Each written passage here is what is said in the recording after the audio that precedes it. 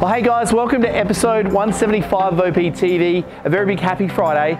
We're here on site at number 2 Clyde Avenue, Lockleys. Obviously a stunning family home that's being released this week, but let's go take a look.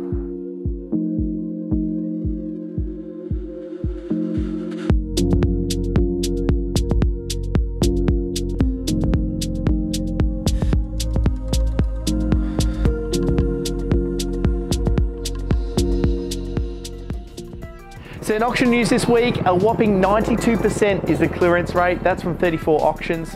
Certainly showing a very, very strong marketplace in Adelaide. Also 401 properties selling privately, but certainly a fantastic time if you're thinking of selling in the Adelaide marketplace. Sold stories for this week. We had number 4 North Parade in Torrensville. That was booked in to be auctioned during the week. That property selling prior, we were advertised price $670,000. We had multiple offers on the home, which ended up resulting in an $800,000 pre-auction sale. So we had about 90 families through the home, multiple offers, and a fantastic outcome. So certainly a great result for the owners there.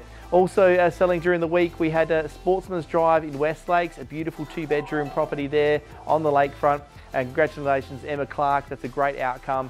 A new record for the Sportsman's Drive Alinga Group in West Lakes. Fantastic sale outcome.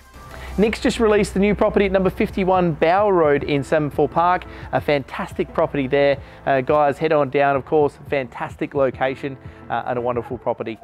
We have many other homes on our website, guys, so check out there for more details. So guys, in real estate news this week, The Australian had an article on Ted Bainbridge, a famous surfer, big wave surfer, has put his property on the market. Ted Bainbridge paddles out for property boom. Legendary surfer Ted Bainbridge has listed his coastal Victorian home for sale. The champion big wave rider who pioneered landline phone surf reports and then entertaining surf updates on radio, wife Jane built the Rye home 25 years ago. Set on over 4,000 square metres, the White Cliffs Road holding their home had been listed for $3.65 to $4 million. Guys, a wonderful home. Check out the Australian link for all the info. Realestate.com article this week, the sprawling tennis court in Stirling is up for grabs. Bit of a tongue twister, but doesn't look like much of a dream home, but this week Adelaide Hills property could be perfect for the spot for the real ball in one. The sprawling 1,034 square metre Stirling block at 5 Waverley Ridge Road currently serves as a tennis court has hit the market. Mrs Hunt said the owners were selling it because they no longer needed it, so much land, and wanted to take advantage of the booming market.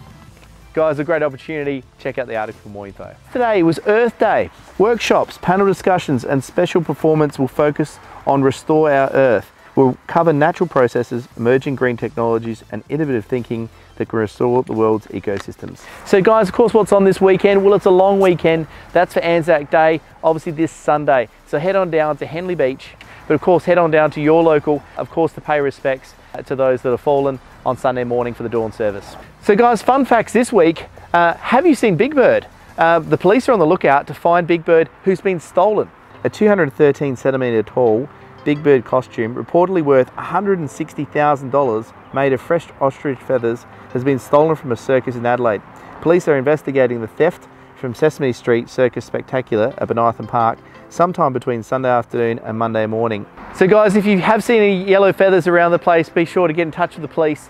We hope we find the Big Bird soon. Certainly be missed on Sesame Street. And the favourite letter of the day is L, and number 6.